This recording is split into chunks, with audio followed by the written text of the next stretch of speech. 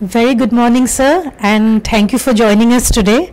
I hope you're really having a good time at here at BIMSTEC Business Conclave 2023. We would like to ask you, what is the significance of BIMSTEC Conclave 2023 for promoting regional economic cooperation and trade among BIMSTEC countries? Okay, thank you very much for inviting. It's a pleasure to be at Kolkata. So we are experiencing very warm hospitality from the Indian Chamber of Commerce. It's a timely move by the Indian Chamber of Commerce.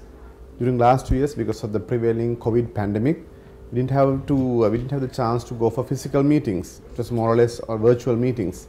So we had virtual meeting covering this subject in 2022. Now we have come here to Kolkata, India, to meet the regional countries and the representatives physically. Given the backdrop of the strengths we have in this region, we are harboring 22% of the population, and the global trade is a significant chunk is happening in this part of the world. It's more important that we meet personally and talk to our counterparts and the stakeholders about the futuristic development covering different subjects. So important thing is the people-to-people connectivity, which we are doing now. And also trade, industrial development, health, education, and also cultural relationships. They are dated back to a long time, and also we are further strengthening those ties and the links with the regional countries. So I think this opportunity would favor very positively for all our trade and industry related issues, specifically considering the fact that Southeast Asia and also the Asian region is fast developing. So average economic growth is about 5% GDP wise, which is something significant in relation to most of the other countries.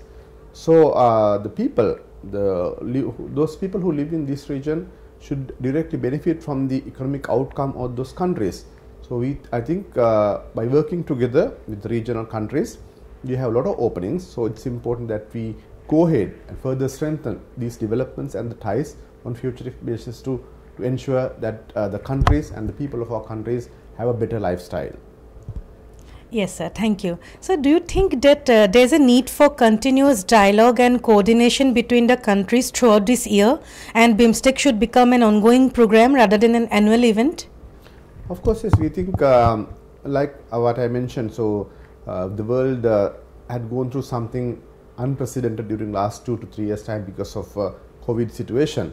Having started this institution in 1997, it's nearly 25 years now. But during latter part of this 25 years only, the regional development took a new phase. It came to a new phase, new speed during last decade or so. Of which the benefit the people of our countries see now. So we have spent a lot of money for the infrastructure development. Regionally they had a lot of development in most of these countries. So it's time that we talk about more trading amongst the countries and also intra trading, for which we need to have more closer approach amongst the countries. So because of that, I think this timely move by the Indian Chamber of Commerce and also on futuristic basis, I think we should have more frequent meetings to ensure what we discussed today and what we are discussing today would be taken to the next stage. Yes, dear. Thank you, Honorable Minister, for sharing your insight with us, and I hope you are enjoying Kolkata. Thank you very much. Thank you.